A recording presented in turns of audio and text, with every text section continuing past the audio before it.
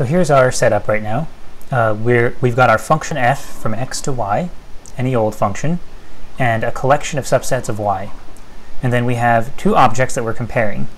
One is first take your collection f and generate a sigma algebra of y, then pull that back to get a sigma algebra of x.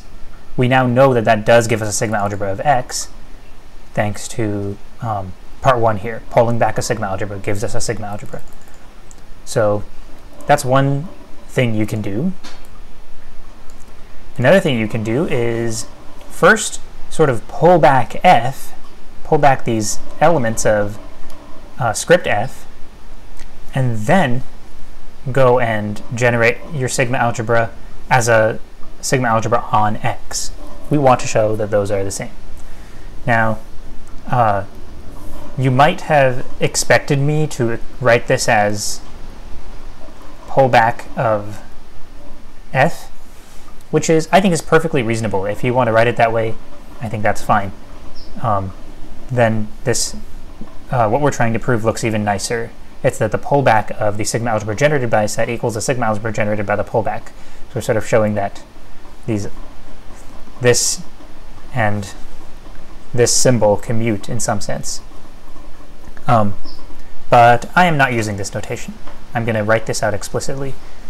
My reasoning being that I want to only write pullback of something when that something is a sigma algebra. And yeah. So here I'm just pulling back a collection of sets. That's not something I'm going to do so frequently that I need a special notation for it. So let's start with a reminder as to what this notation means. This means, when I say sigma sub x of this, usually we don't write the subscript. I'm just writing it here because it helps us keep track of things. Usually when we say sigma of this thing, we're talking about the sigma algebra generated by this thing, meaning, so I'll just underline the whole thing, meaning the unique smallest sigma algebra on x that contains the thing in the inside here, the generating collection. So that's what this is.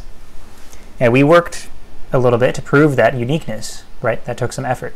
So it is the unique smallest sigma algebra that contains this. And so that means if I show that the left-hand side here is a sigma algebra that contains this thing, then I will have one of the containments. So if we can show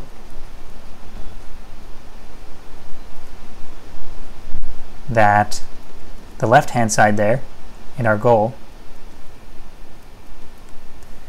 is some sigma algebra on x that contains that set, the preimages of the f's,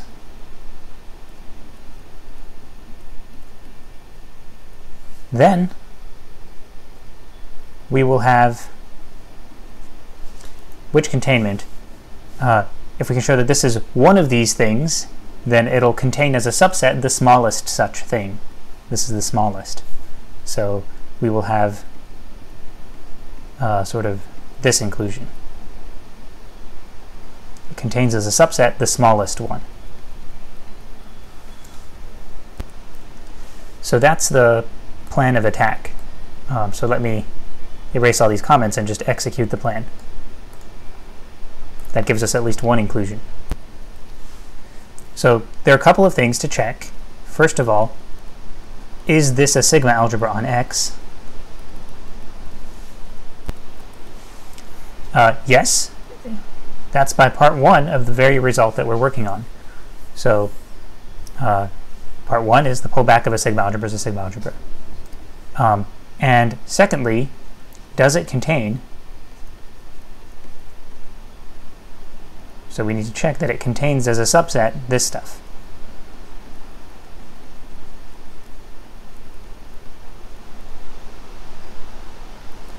So let's argue for that. So let's see. If I take some f in there, then can I show that the preimage of f is in here? In order for the preimage of f to be in here, well, what is here?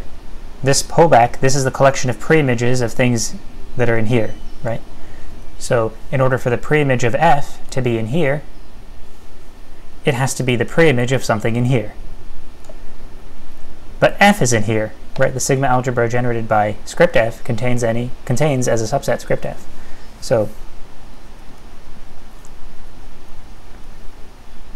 let's start like this. If f is in script f, then definitely it's in the sigma algebra generated by script f, which at least has to contain script f. So since f is in there, the preimage of f is in this, which is the collection of preimages of things in there. So that shows you that that this thing here is a subset of this thing here. Okay, great. So then these 2 points here tell us that the left-hand side of our goal here is a sigma algebra on X that contains this set. Therefore, it contains the smallest such thing. So therefore, we have this.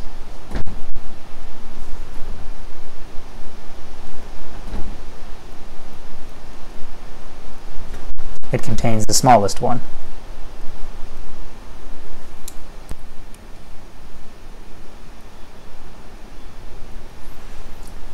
Great, so that's one of the 2 inclusions we need to prove this equality.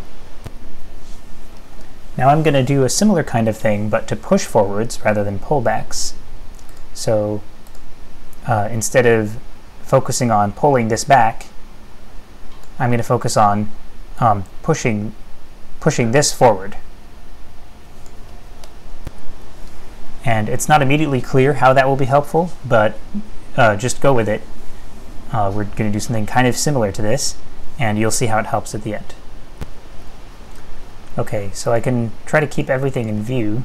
Let me kind of move this stuff aside. How about I move it below? I'll just move it to the side for now and then bring it back in.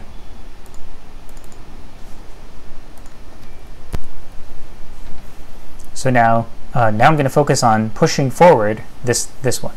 So this is a sigma algebra on X. It is. And so by part 2 of our theorem, if I push it forward, if I push forward a sigma algebra on X, I get a sigma algebra on Y. So by part 2,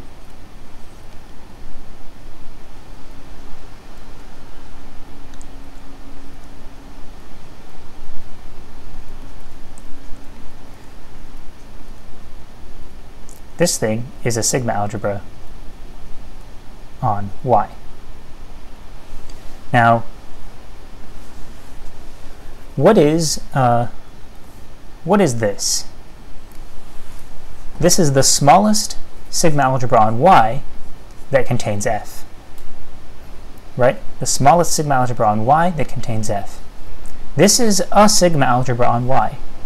And I'm about to show that it contains F. So that will give me some kind of inclusion. So now I'm going to argue it contains F as a subset. So how do I prove F is a subset of this? Well, let's remember what this is. The push forward, this is the collection of things, the collection of subsets of Y whose preimage is in here, right? This was the definition. The collection of subsets of Y whose preimage is in whatever sigma algebra I'm pushing forward. So if I want to show that this script F is a subset of this thing, then I have to show that whenever I have some F in script F, that its preimage, I have to show its preimage is in here, right? But its preimage is in the collection of things that's generating here. So let me give this its own line.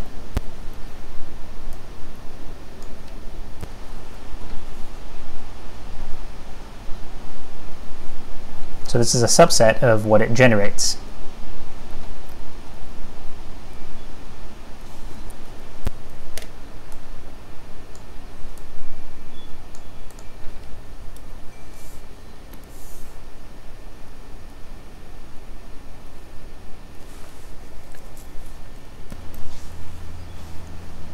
Great, so since this is a sigma algebra on Y that contains F, it must contain the smallest such thing. It must contain this, which is the smallest sigma algebra on Y that contains F. So thus,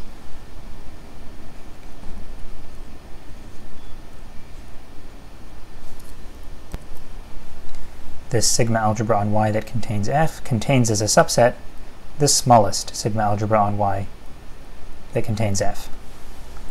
So now we got another inclusion, but of different things. This inclusion involves different things. This was the first inclusion we had when we were applying part 1. And now we have this other inclusion, but it involves a push forward rather than the pullback. And we want our final result is about pullbacks. So what I'm going to do here is apply a pullback to this inclusion. So I'm going to take this and apply from here.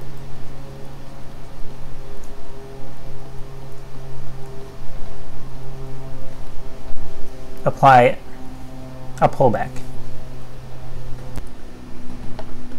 Okay, so let me be lazy here, duplicate this, make some space, and pull back, pull back. I can do that, right? This is a sigma algebra on Y. This is a sigma algebra on Y. Pull them both back. And the inclusion is preserved. That's because when I pull back, I'm just taking the collection of preimages of these things. So if everything in here is in there, let me point more clearly. If everything in here is in here, then the preimage of something in here, which would be an arbitrary element of here, would be the preimage of something in here, which would be an arbitrary element of, which would be an element of here. Okay, hopefully that's pretty straightforward. The inclusion would be preserved. Now, what happens if I push forward and then pull back? Do I get back to the original thing? If so, if I can just erase this, then I'm done, because this is the other inclusion, the one I didn't have to reach my goal. But it doesn't work like that. You can't just erase this. One way to think about it is that if you push forward and you pull back, then all the elements of this thing are going to be the result of taking the preimage under F of some set, right? They're all going to be preimages under F. And you wouldn't expect this to be required for, why would this be required to have all of its elements looking like preimages of F, right? Or if you are familiar with the language of fibers, why would you expect everything in here to be a union of fibers of F? Everything in here, on the other hand, has to be a union of fibers of F. But what we do have is at least an inclusion. So while this is not equal to the version of it where I erase these, it's a subset.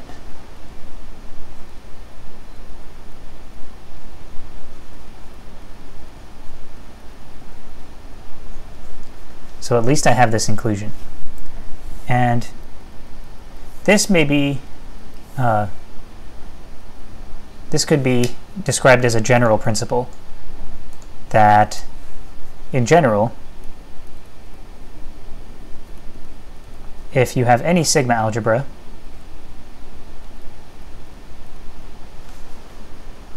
or actually any any collection of subsets of X, this should work. If you have any collection of subsets of X, then, if you allow yourself to use this notation, then this should be at least a subset. If you if you take your function f from x to y and you push forward this thing and then you pull it back, then that should be a subset of the original thing. So that's something you can prove in general if you want to. So I'll leave that sort of as an optional exercise. Okay, and I said I wouldn't use the star notation on things that I'm not sure are sigma algebras, but I just did it, so whatever. I guess I'm not caring too much. Okay, so now let me put together the results that I've got. So here's a zoomed out version. Let me arrange these kind of vertically here.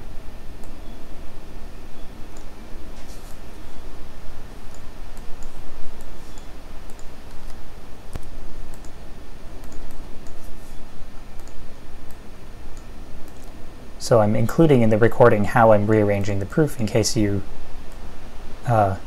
wonder how the board reached its final state, in case you keep those board images. Okay. So far we have gotten this inclusion. Let's call this flower. So that says that the pullback of the sigma algebra generated by f equals the sigma algebra generated by the pullback, or contains sigma algebra generated by pullback. And then here's a containment in the other direction. This contains that. So therefore, by using this and what I called flower up there,